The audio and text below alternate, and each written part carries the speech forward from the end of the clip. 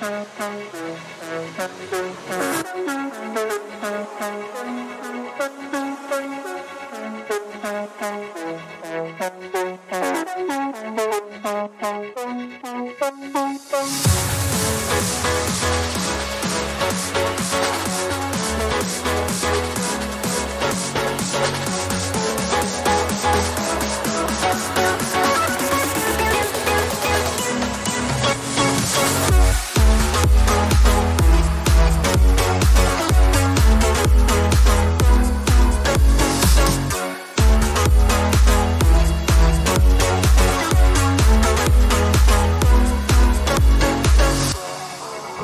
have proven the components of the technology that we needed to prove to be sure that moving forward was safe, that we had de-risked, and that the future for the project was very, very bright.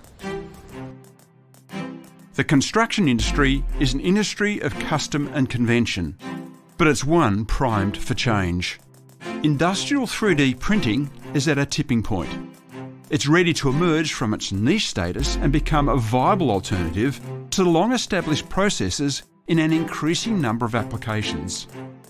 Because the Hadrian can print the complete structure from one position, course by course, using bricks and blocks, will mean that it will compete strongly with the stand-up panel and brick veneer type buildings that are traditionally used in some areas.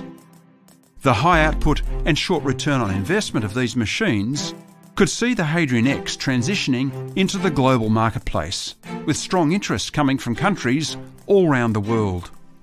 So how did we get here today? There's been painstaking testing and tweaking typical of any new invention. The prototype, Hadrian Y5, has successfully proven that the technology delivers what it promises to do, demonstrating it can safely and accurately build a structure course by course by delivering bricks along a 30-metre boom.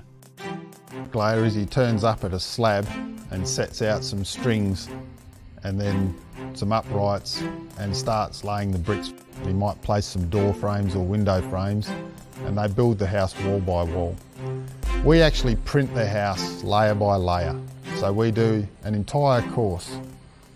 Internal walls, external walls.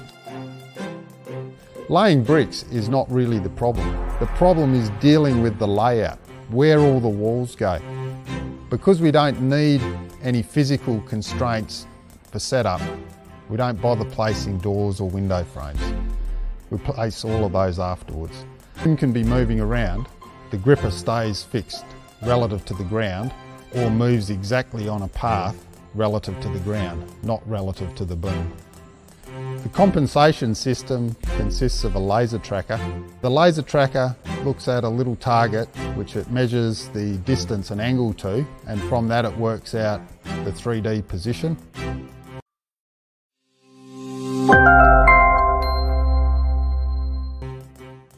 The technology demonstrator has worked amazingly well to demonstrate that we can lay bricks accurate enough for rendering at the end of a 30-metre boom. And we're really at a nexus now where the technologies required to complete this task are available, and we've demonstrated that it can be done.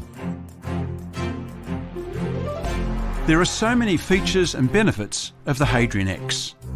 This machine will build render-ready structures using precision brick and block products and modern adhesives, allowing for a much faster and more accurate brick assembly.